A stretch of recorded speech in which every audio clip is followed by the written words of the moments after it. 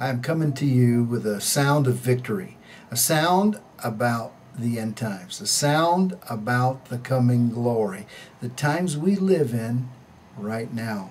I want to share a couple things with you, and I want to make this an introduction for a message. I don't know how many parts this will be, but I want to get into some things about exactly the time we're living in now. This is 2011, October, and there is much going on in the world, of course. Seems like there always is, but so much is coming to a intersection of time that all seems to meet right now, right in this season for the last days. First, I want to examine what the Bible says just a little bit. In Mark 13, Jesus said, "And when you hear of wars and rumors of wars, do not get alarmed, troubled, and frightened. It is necessary that these things take place, but the end is not yet. For nation will rise against nation and kingdom against kingdom.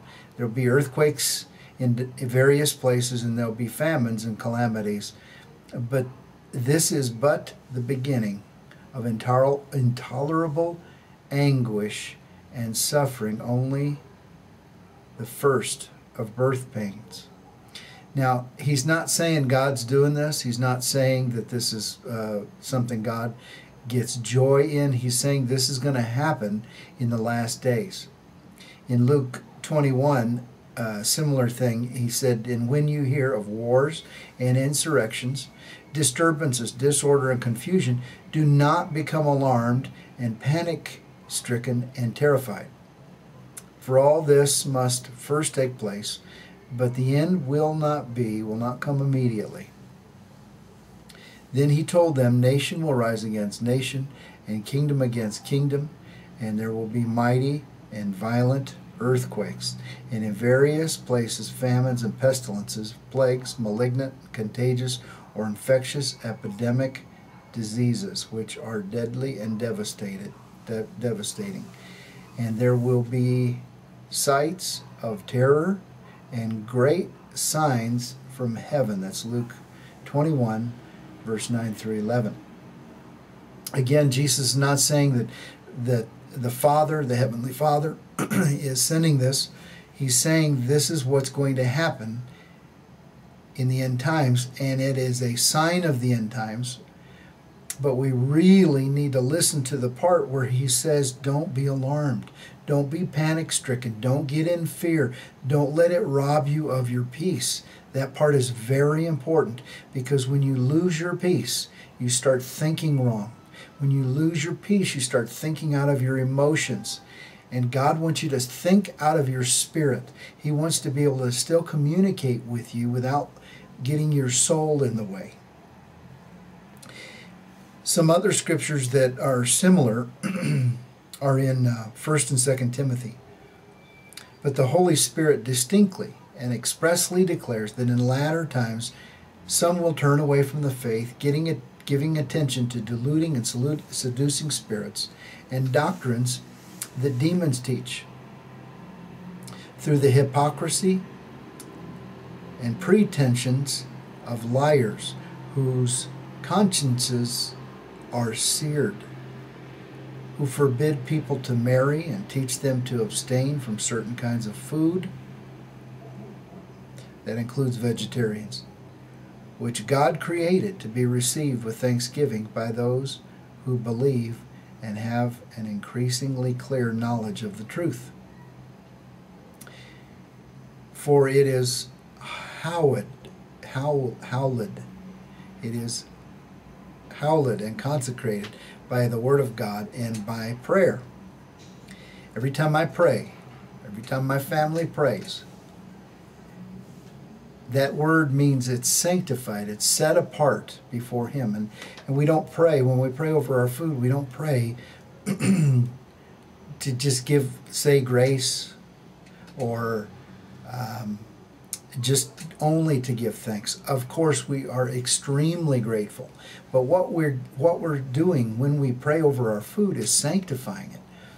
We're saying, Father, we set this whole meal in front of you, and we give thanks for it, but we also know, we ask that your hand touch it. What we're actually doing is transferring our meal spiritually over into the kingdom of God, where God can put his hand on it, so that anything that would be harmful, dangerous, anything wrong with the meal, any spiritually, naturally, we mix our faith with that, and that's why we pray over our food. God says he gave that food so that you would, your body would be blessed by it.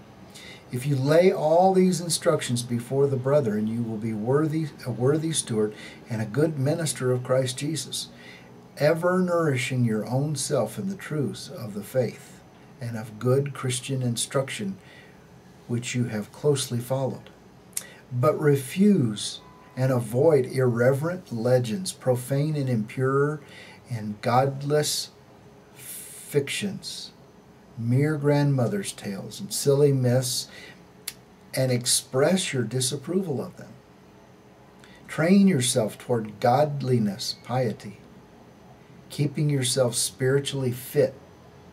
For physical training is of some value, useful for a little, but godliness, spiritual training, is useful and of value in everything and in every way, for it holds promise for the present life and also for that which is to come. And the King James says that godliness is profitable. This saying is reliable and worthy of complete acceptance by everybody.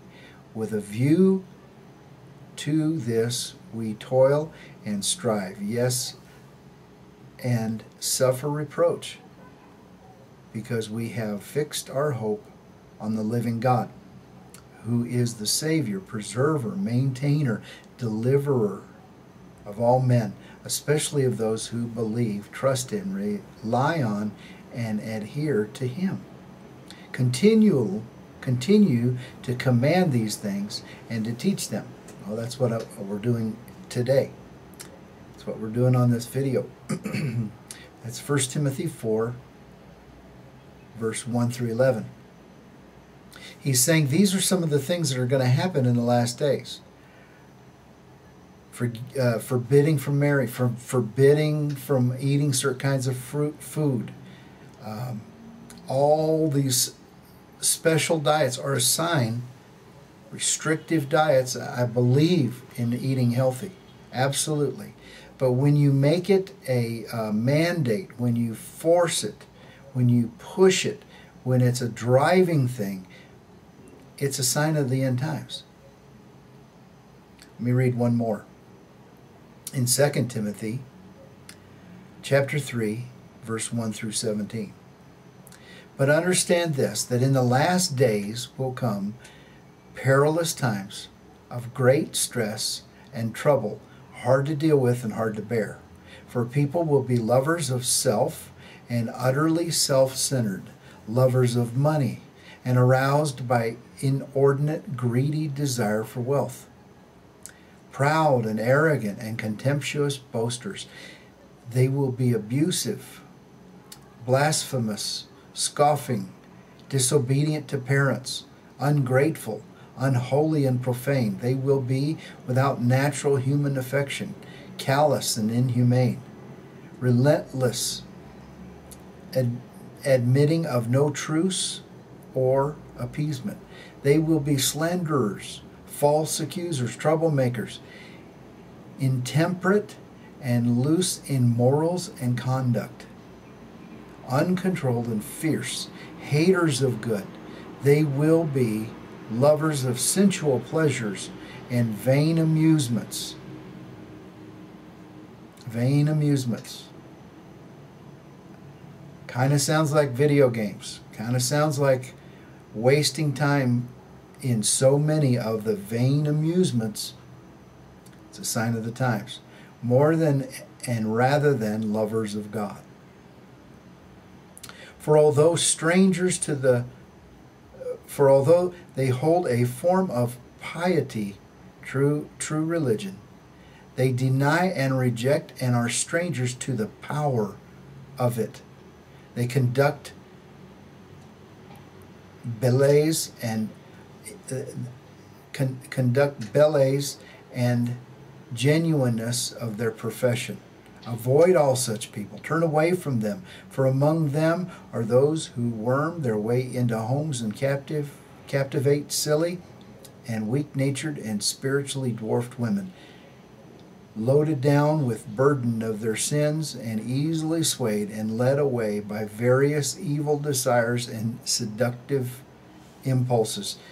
These weak women will listen to anybody who will teach them, and they are forever inquiring and getting information, but never able to arrive at a recognition and knowledge of the truth.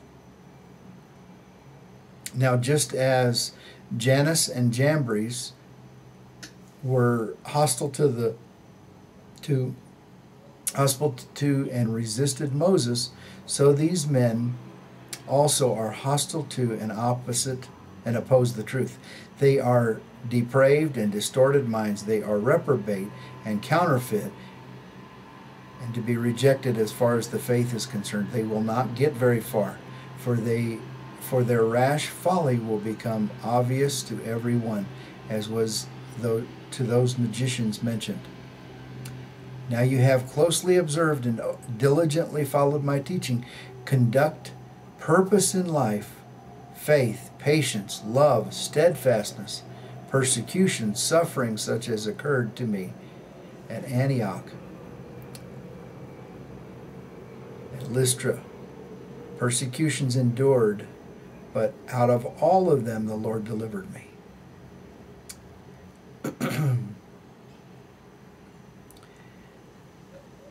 I'll stop there. This is very obviously signs of the end times, what Paul is talking about here to Timothy.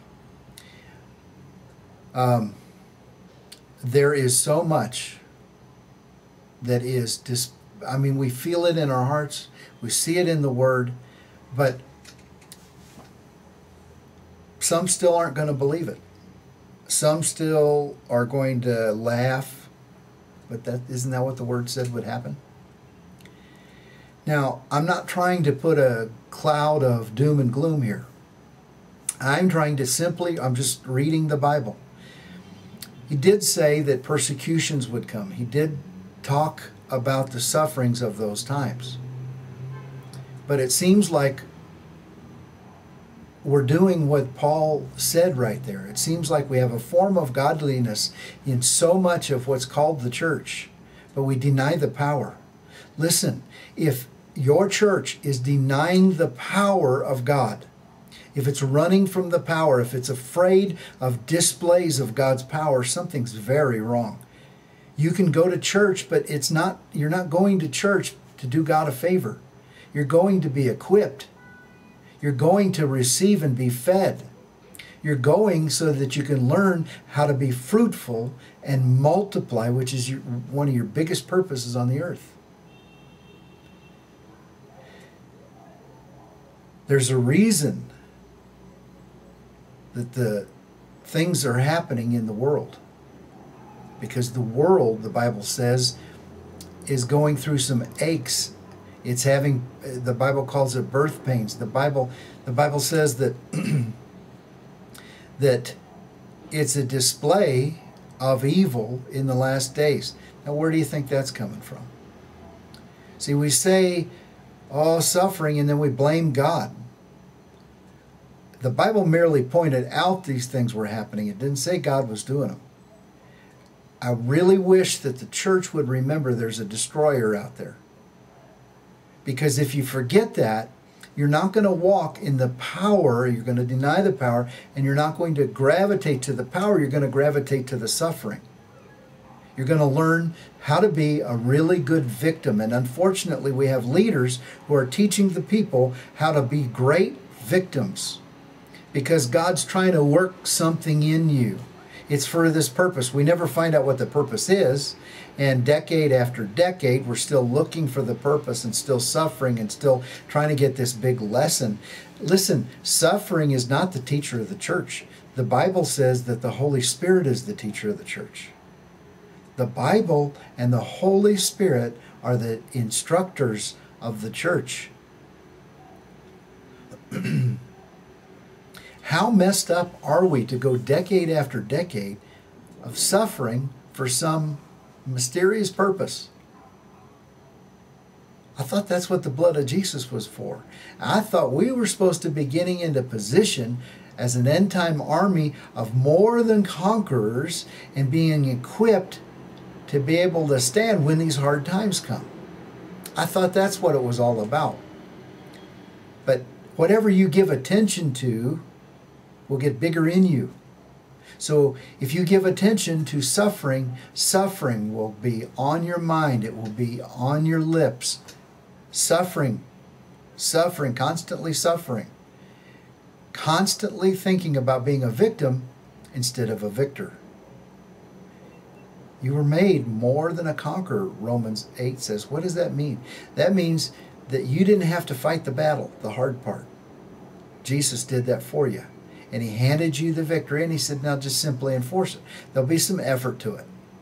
So what kind of suffering is approved? What kind of suffering can a Christian see that it is something that's going to happen, and they're just going to rest in God's arms when it does?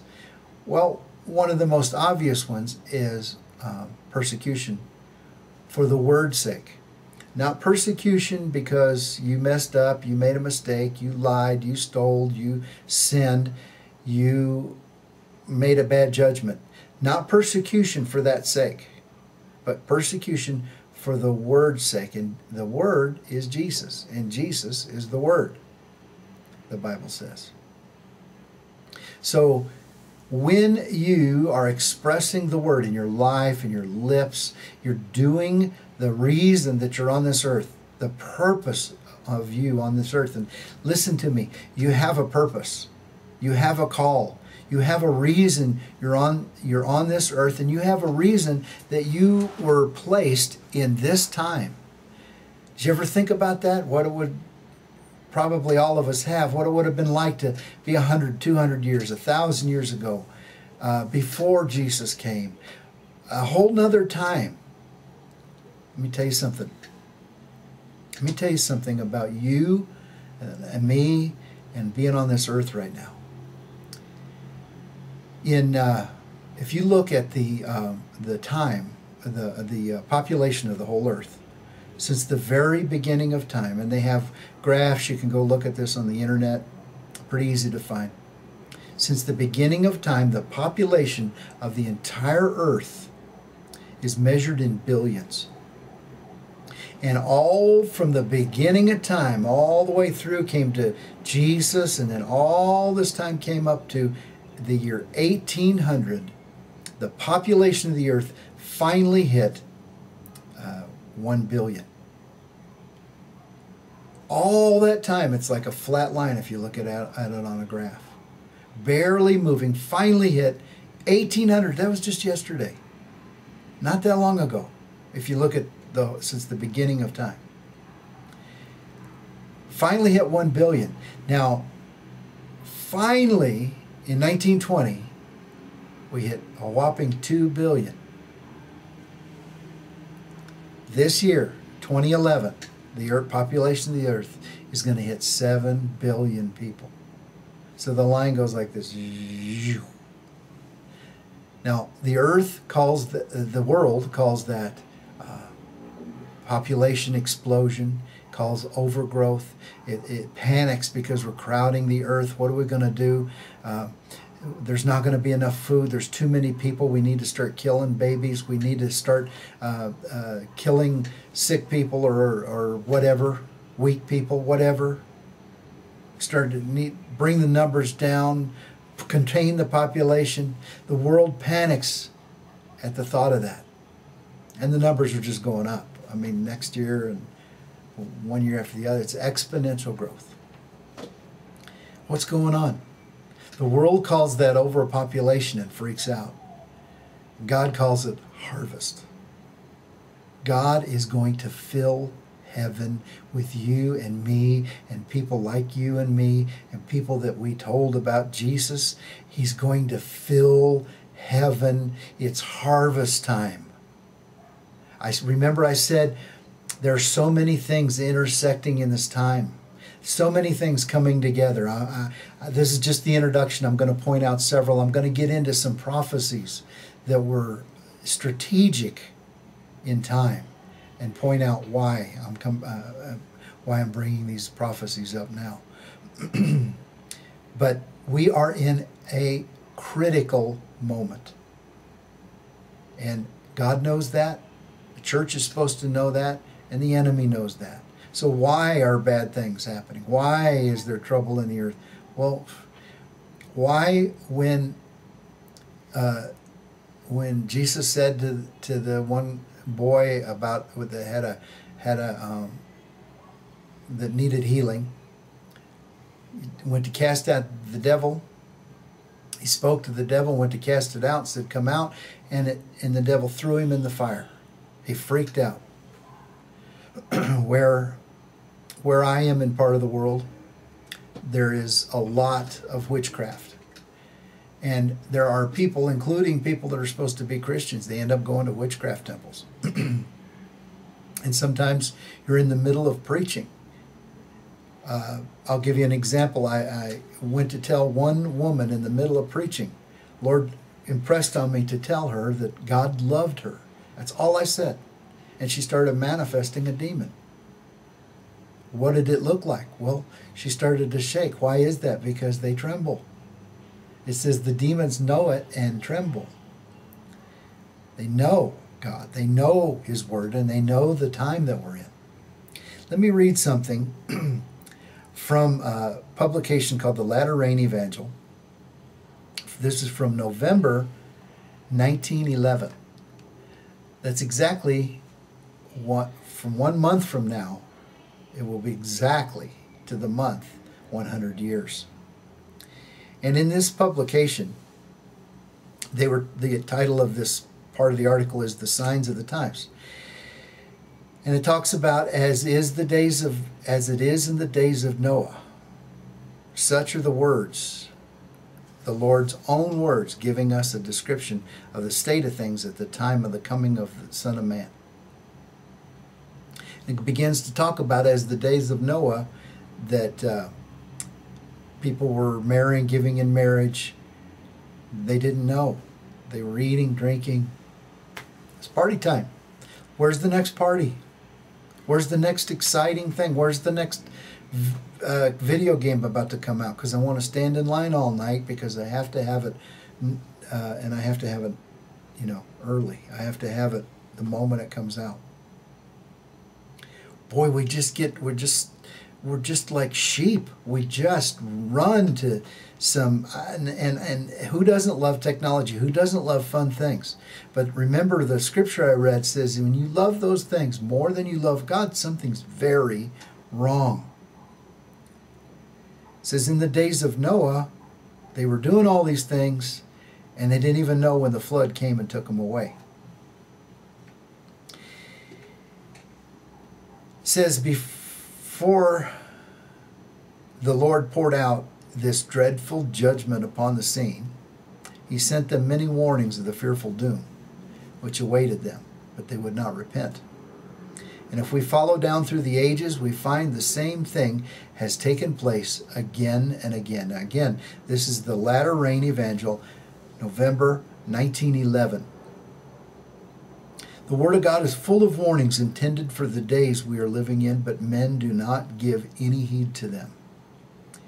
It is said that before the destruction of San Francisco by an earthquake, weeks before it happened, a poor woman who went about the city telling the inhabitants that God was going to send an earthquake to destroy it, they, of course, thought she was only an old fool. I wouldn't have phrased it that way, that God was going to send an earthquake to destroy it, but I'm just reading this article to you. They, of course, thought she was an old fool, and they gave no heed to her warnings. But the earthquake came, and San Francisco was destroyed, and many lives were lost. God's not the destroyer. the devil is. Let me please make that clear. God is not the destroyer. He's the life giver. Before the destruction of Messina, which is in Italy, I think, it seems that there was a warning given by F. Marion Crawford in the Outlook for April 1909. It says, there appeared in the city one of those wandering religious fanatics whom the Italians call Nazarenes, a bare-headed, half-starved, wild-eyed man dressed in a sort of hermit's frock. A boy of 12 or 14 by his side carried a cowbell. The two stopped always at the busiest corners, and the boy rang the bell as the public criers still do in old Italian towns. The man lifted up his voice shrill and clear to utter his prophecy. His wild-eyed eyes were suddenly still, and looking upward fixed them on the high houses opposite, and cried, "Be warned, take heed and repent ye of Messina. This year shall not end before your city is utterly destroyed." I mean, you can get the picture. The guy was funny looking. He had this boy with him, and the boy's ringing a loud cowbell. They look crazy.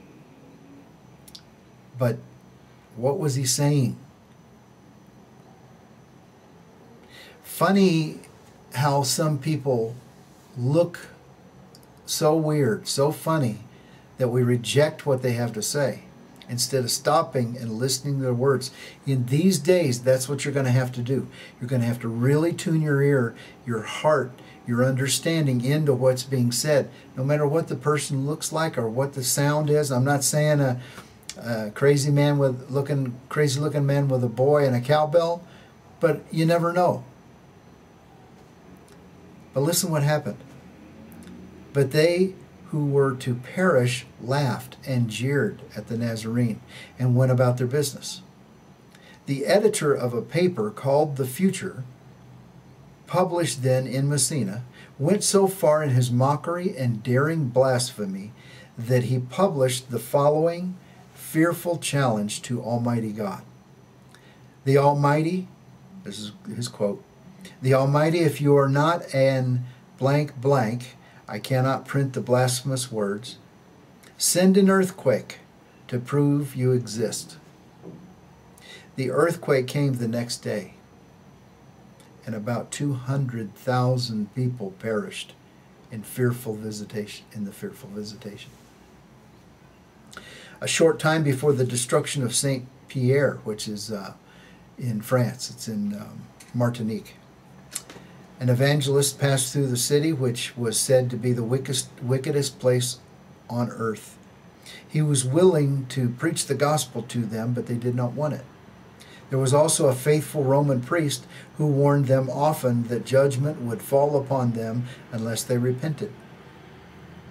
But to all of this they turned a deaf ear.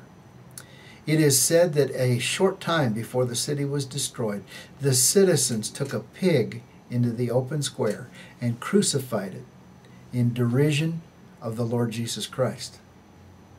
There was one street in that city that was a perfect hell upon earth for immorality, blasphemy, and corruption of the lowest kind. One day, the end of it all came.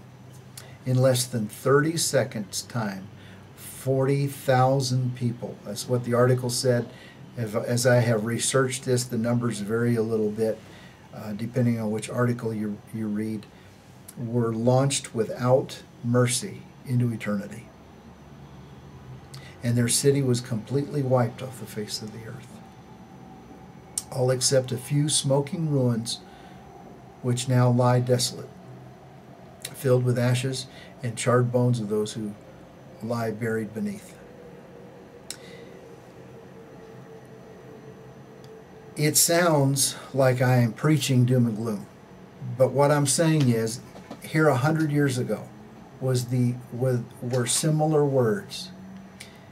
And even 100 years ago, we were living in the last days. We are in a time where the church needs to know and understand the time and know their purpose. So this is an introduction. This is a beginning, and please stick with it because it's going to get better. I'm going to describe to you how in this time, when there's so much darkness and there's so much of the junk and even persecution and even, yes, suffering just to be here on earth at this time rather than walking streets of glory or if there was less stuff going on, it seems like it would be easier. But we're going to stick with it, and we're going to find out how to walk in victory, how to do what Romans 8 says, where we were made more than a conqueror. I want to show you that God has a plan. He has not let go of the earth. He's not let everything go out of control. He's going to bless the earth. He's going to prepare the earth for this last time. And He's going to use the church to do it.